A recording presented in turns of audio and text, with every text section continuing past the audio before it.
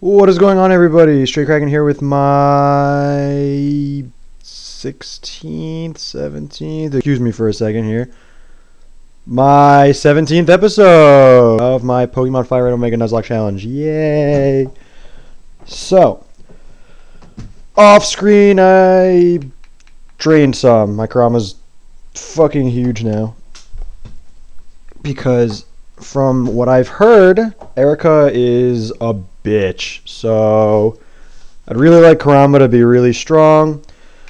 It'd be really nice to get Totem up there too, because a lot of grass types are also poisoned, and flying also works very well against grass types. So in case she has something crazy like a Ludicolo or something, which is part water type and can really screw over poor Kurama here.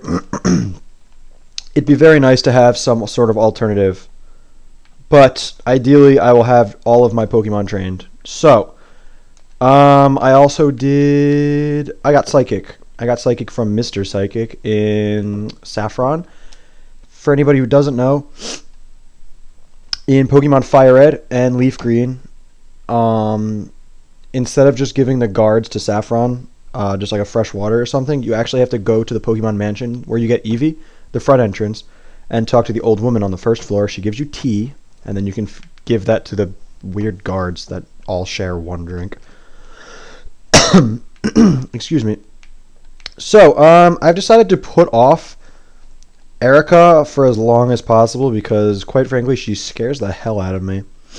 And I was going to go down in this area, Route 12, and capture a Pokemon here, because since Brosidon died, I kind of been hurting for a water type. So I'm going to take care of that. Let's see what this girl has to say. My Pokemon's Ashes. Oh, that's terrible. And I got a little TM. Oh. Okay, well, if I really want Ninetales to do a lot of damage, my Kurama, who's freaking awesome, by the way, probably my favorite Pokemon. If and possibly when Kurama dies, I will be the most sad. But he's been holding a Soothe Bell for quite a while now, so I'm feeling like he will be pretty beastly. Anyway, I guess I'm going to go down here and train, but before I do that, I'm going to use the Good Rod here. Actually, I'm going to wait until I go to the Fishing Grew and get a Super Rod. So I'm just going to train, kill some trainers, some Magical Leaf, boom, and get the Super Rod and then catch a Pokemon with that instead of a Good Rod, so it's higher level, because I think that makes much more sense. Alright, I'm going to go super crazy fast mode. Tentacool. And a Quillfish. This guy's Mr. Poison Fish guy. And yeah, so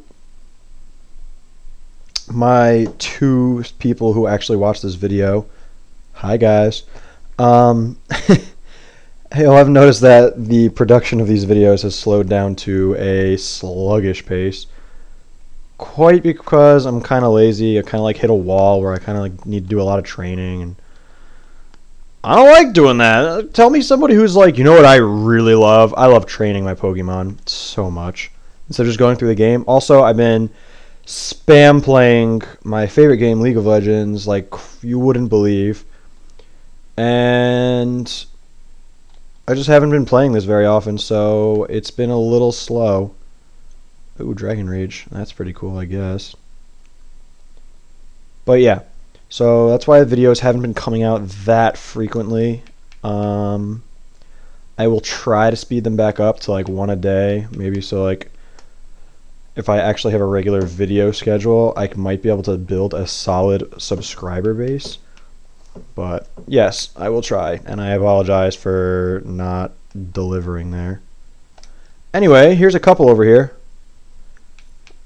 I'm going to put Totem in Dunda, and I realize immediately that I cannot get the Super Rod. If we win, I will marry you, they say. Oh my goodness. That is, I'm sorry, I'm texting because I'm going to say screw it. I'm just going to try to catch a Pokemon here. Oh, and I want to know what to name it. So boom, take out that Nidoking like instantly, like a beast. I got that Synchro. Take out this Nidoqueen like crazy. And oh wow, I guess I was fully paralyzed, which is awful. Totem got a level. Oh, Future Sight. What does it have? 80 power. Not worth it. Yeah, I would stop learning that. So, Jess, you're silly. You ruined this. Oh, Gia, forgive me. Oh, wow. They're so devastated that some random kid just came and beat them in a Pokemon battle. That doesn't seem like a very romantic or good life. If, like, some random kid's just beating you. So yeah, I guess I'll just use the good rod right here and see what my first Pokemon that I can catch is. Not even a nibble. I'm going to use these couple as a good luck charm. And the first Pokemon that I can catch on Route 12 is a Magikarp. I already caught a Magikarp, so no. I refuse. No Magikarp for me. Pokemon's on the hook. And is a Horsey. Okay. I will take that. I will take that, but I play Nuzlocke where you can get different types, because imagine if you found, like, every single time you tried to fish you found a Magikarp, and you know, then you'd have like 20 Magikarps in your box, and then you'd be like, what the hell, man, I don't actually like Magikarp, and I don't want any of these. And then it's just bad. Nobody actually wants that. The viewers don't want that. Alright, so this thing is low enough. I'm going to catch this Horsey. Probably not give it a nickname just yet. Hopefully I can catch it. And I have to know when I started this video. You'll have to excuse me for a second here. It's gone on for 420 seconds, which is 366, about 7 minutes. So, yeah, 7 minutes 13. I'll stop at like 8:13, I suppose. Anyway, give a nickname to the captured horse. Not yet. So, since it does not have a nickname, I forbid myself from using it until it has a nickname. I guess this will just be like a pointless episode. It's like, oh, here's me just training a bunch of Pokemon. What should I name my Horsey?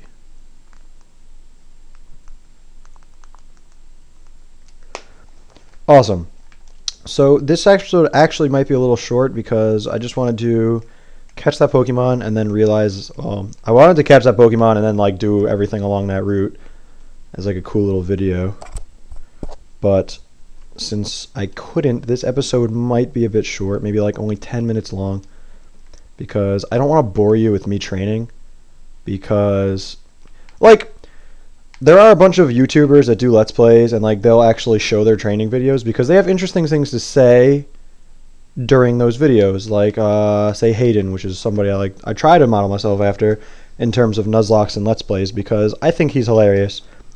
But he does Ask Hayden episodes where he answers a bunch of subscriber questions during the filming of his Nuzlocke or his training.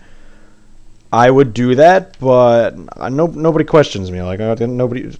Oh, so why did you name your Pokemon? They're like, there's no questions for me to answer because nobody really cares that much. So yeah, if I ever become huge on YouTube, which yeah, okay.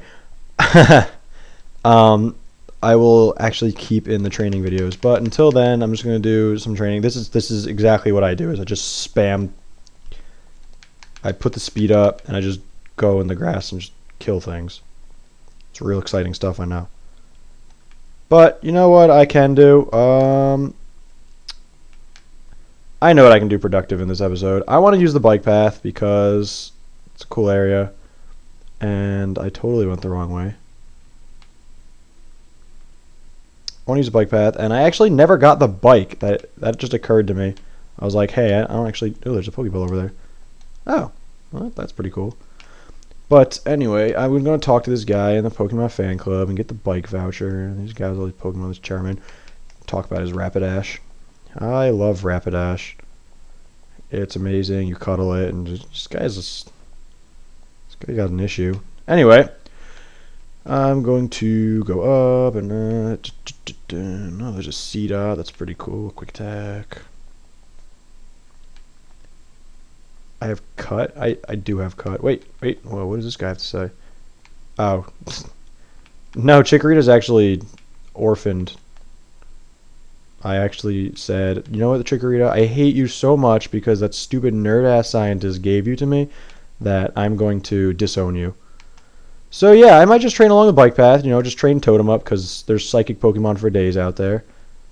And that would be a good way to trade. I also like how this bike voucher gives you about $1 million worth of value because apparently bikes in this game are $1 million.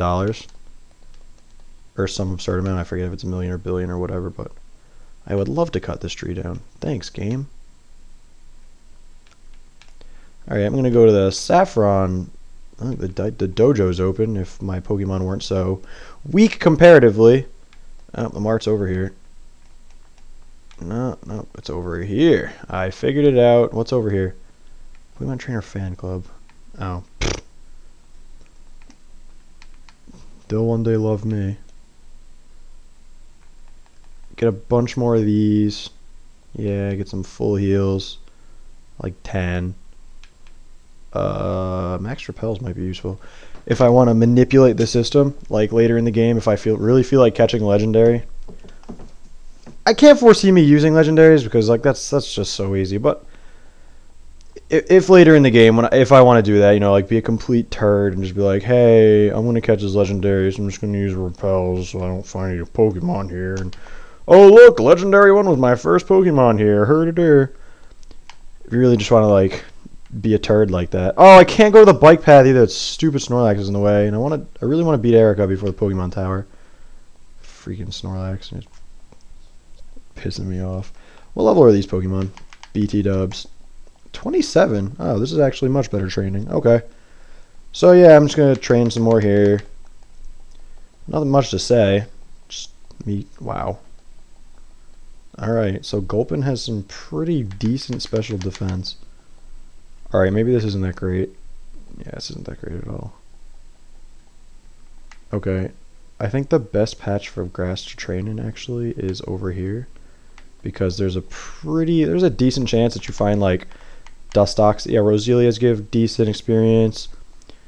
Like, yeah, 560. It's like double what I was getting before. You also can find Beautiflies, Dustoxes, and Ledians in here. Fun story.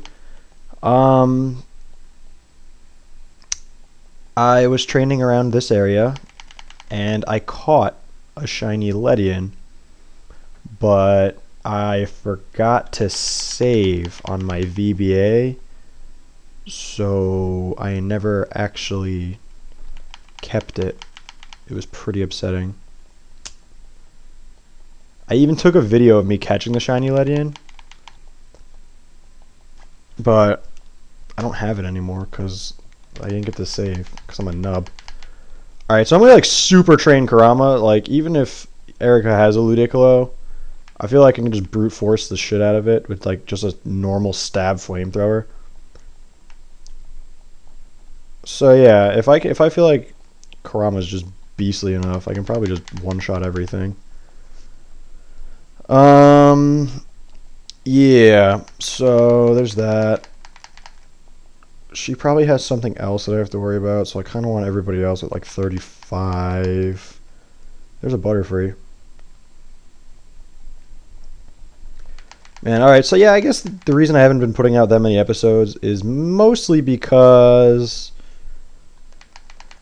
after Giovanni killed 2 of my dudes, I've just been like I was so sad. I was like, I have to train 2 more dudes up. Here's a Ledian, it's not shiny. But I had to train 2 more dudes up. I got Santa, but like Umbreon's really annoying to train because he hits like a wuss. Like, oh my god, it doesn't do any damage. Like, Umbreon tanks like a beast, but there's just no damage at all. But the Umbreon will prove to be incredibly valuable against Sabrina's gym because Focus Blast isn't a thing yet. So I don't have to worry about that. And I don't think they have like what does Alakazam learn that can actually like hurt an Umbreon? Nothing. That's the answer. My real question is I have no idea what on earth Sabrina can have other than like psychic Pokemon. You know, like Brock had his Vulpix, which I guess a water type killed that too. But anyway, he had his Vulpix. Misty had her Togetic. Then Surge didn't actually have anything, did he? And like a Magneton, which was had Levitate. Whoa. But yeah, I don't know what Erica has. I'm gonna get my Karamba 40. See how long this episode's been going on. I'll just do it right now. It's 8:07. Yeah, it's been going on around 15 minutes. Not really 15 minutes, but like 13 minutes or whatever.